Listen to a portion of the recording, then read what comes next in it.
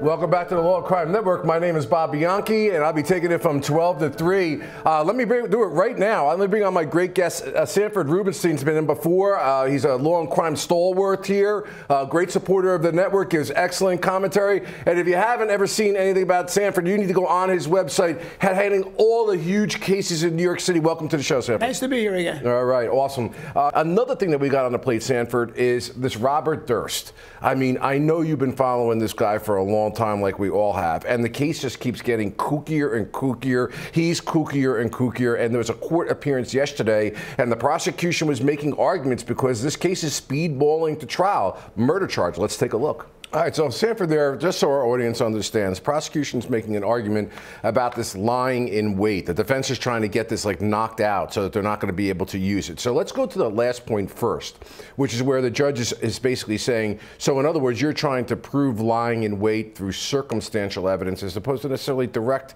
evidence. Can you explain to our, as I say, ladies and gentlemen of the jury, our audience here, what is meant by that, by the connection of those dots in circumstantial as opposed to direct? Well, clearly, the ultimate objective here of the defense is to not allow into evidence the testimony that, well, not testimony, what he said on that TV show, which was aired. Actually, it wasn't even aired. It was something that he mentioned sort of as an aside, almost a confession with regard to killing 3 people. And the issue is, was the TV show an agent of the prosecutor, so to speak? That's the guts of where they're going ultimately with this pretrial hearing. So the real question is, what impact does that have on either allowing or not allowing into evidence the statement that he made that the defense is trying to make less important by making the producers of the show an agent of the prosecutors, which I really don't see. Right. Yeah. To the point, though, that the judge was referring to, and the difference between direct and circumstantial evidence is that in addition to the statement that he made in the Jinx documentary, which is part of the argument, the prosecution also ticked off that Suman Berman was in the rear of the house, not in the front of the house, that there was no forced break-in, that they had that kind of relationship where she would allow him to come in, that it was done execution style, that there was a habit and custom evidence where the dogs are normally separated and have to be taken care of, and that was done. In other words, this was a trusted person that came into the home, in addition to the confession that you just mentioned to, and the cadaver note, which is an interesting piece that maybe we'll get into a little bit later, but where Beverly is spelled wrong on both the note that the perpetrator was teasing the police with, as well as supposedly a sample of a Durst letter where he used Beverly and spelled that wrong as well. And they're basically saying that all of those little pieces of evidence taken together circumstantially show that Durst was lying in wait. No? Well, clearly, it's a matter of circumstantial evidence versus direct. And I think that was the question you asked me initially, and that is, what's the difference?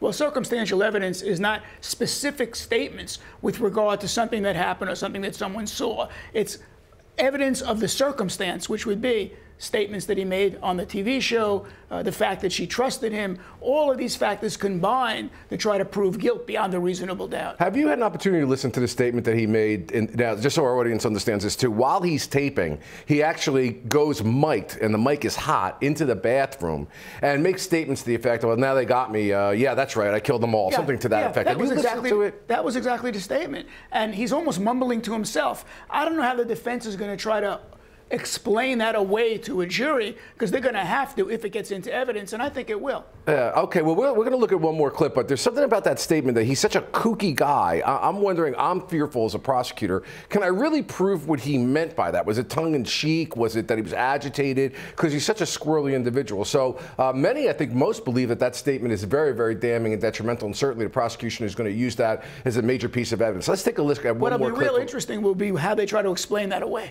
Right, right. Yep. Let's take one more look at a clip from yesterday's hearing. Well, I'll tell you one thing, Sanford. I think this prosecutor really knows how to put a case together. He certainly knows his facts. And I think, if anything, this is a lesson for defendants.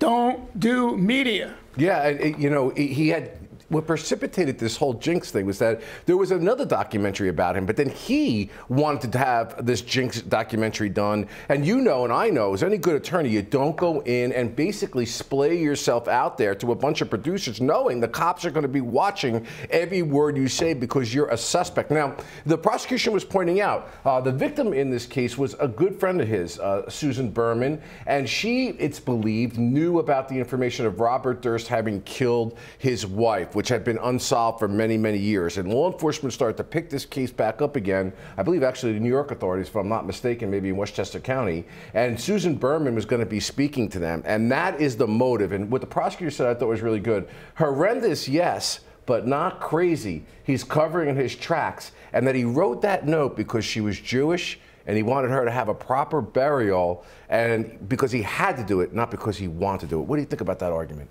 Well, I think that, once again, the fact that he's doing this media is so possibly destructive to him, as this trial will represent, that he never should have done it. And then he's making statements that are going to be used against him on trial.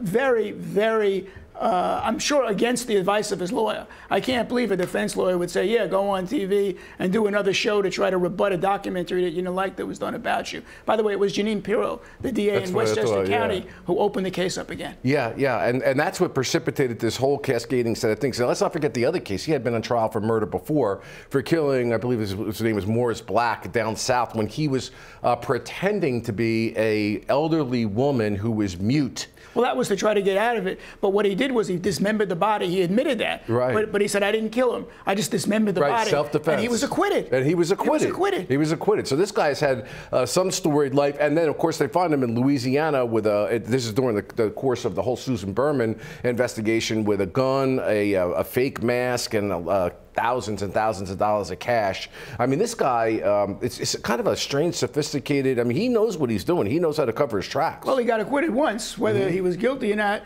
we'll never know, but they couldn't prove beyond a reasonable doubt the charges against him in that case. But what he's doing here, it's almost like he's taunting the prosecutors.